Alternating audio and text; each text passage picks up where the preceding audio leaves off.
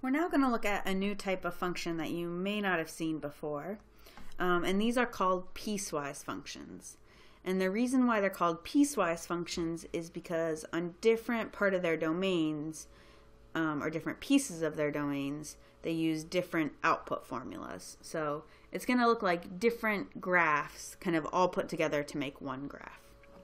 Okay, and this is what they look like. So it says f of x, and this is telling us that for, over here it tells us for what part of the domain. So this means for x less than 0, which will be everything to the left of our y-axis, we're going to graph the line 1/4 x. Then for x greater than or equal to 0, so for 0 and everything greater than that, for all those x values, we're going to graph the line x equals 2.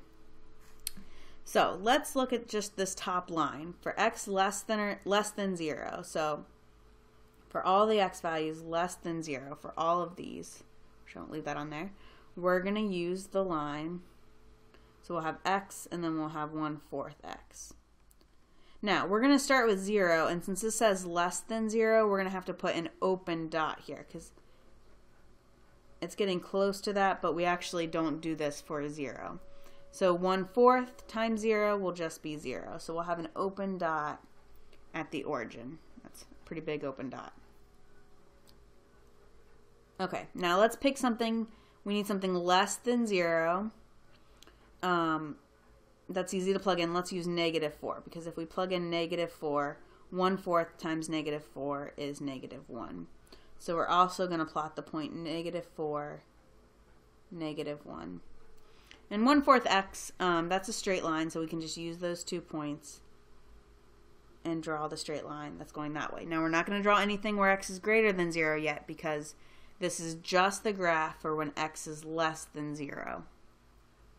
Okay, now we want to draw the part for when x is bigger or equal to 0, so everything this way. That's just meant to be that part of the graph. That's not actually the line. So x plus 2. So we'll make a new table for when x is greater than or equal to 0. So we'll have x, and then we're plugging it into x plus 2. Now, since this is the greater than or equal to, we'll actually make a closed dot where 0 is. So we plug 0, 0 plus 2, we get 2. So we'll put a closed dot at 0, 2. Now let's pick another number. This is again going to be a straight line. So let's put in 1.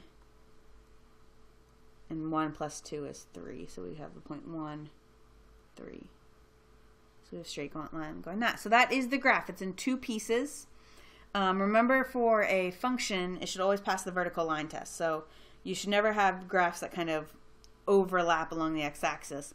And that's why where the points where they do change will have an open dot and a closed dot.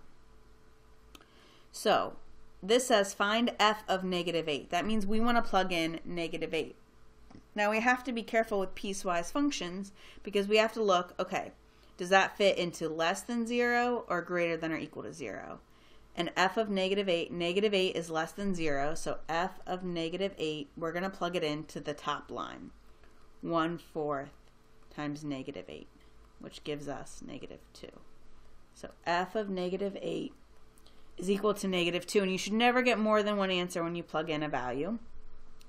Then we want f of 5. Now 5 is greater than or equal to 0, it's bigger, so we're going to plug it into x plus 2. So we'll have 5 plus 2, which is 7. So f of 5 is equal to 7. Okay, now we're going to graph one more. So this one says g of x is equal to -3 minus x for x less than or equal to 2. So I like to make a little dotted line where we're going to be changing. We're going to be changing at 2.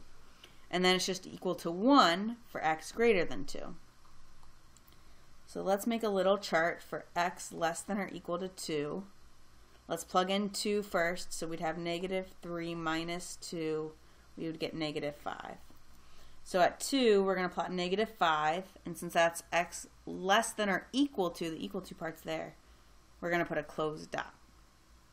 Now let's pick one other point less than 2. 0 is less than 2, so -3 minus 0 will just be -3. So 0, -3. And that gives us our line that's going that way. Now, for x greater than 2, we just plot the point 1, which means for every value we put in, we would get 1. So it's actually going to be a constant function. And at 2, it's going to be an open dot because that's just x bigger than 2. And then it's 1, so it's going to always be this constant line, that horizontal line.